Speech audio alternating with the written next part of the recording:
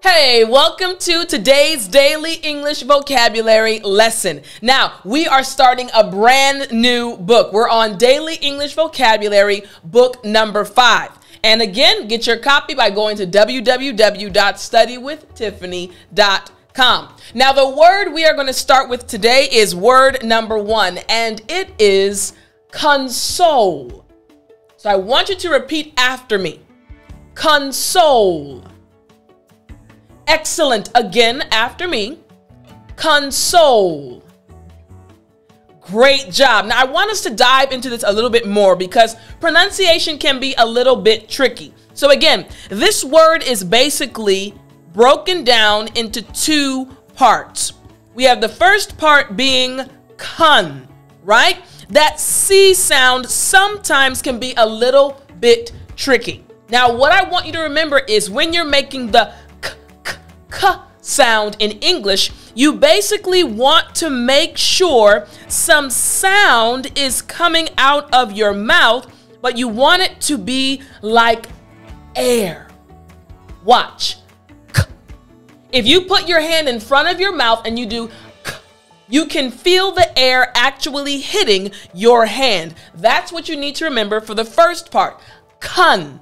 Now, the second portion, soul, starts off with the S sound.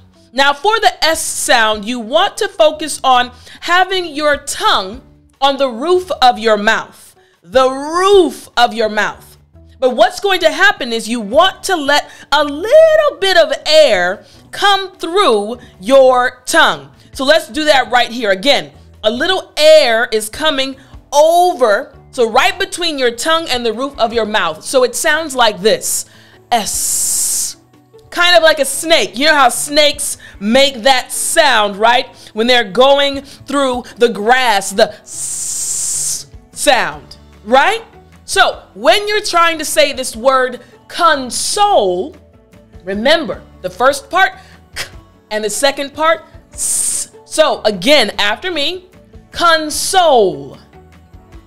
Excellent. Now, what does this word actually mean? Console actually means to give comfort. It means to give comfort or sympathy to someone. Again, it means to give comfort or sympathy to. Think about this way, this way. If someone is feeling sad and that person happens to be your close friend, what are you going to do? You're going to comfort them. Let them know, hey, it's going to be okay. I hope you feel better. What you're doing is consoling them. So let's check out an example sentence. Here we go. The mother consoled her son. Makes sense. When a child is crying, they go to one of their parents, right? So again, the mother consoled her son. Think about a time when you needed someone to console you or comfort you. Make sense? All right, I hope you enjoyed today's lesson.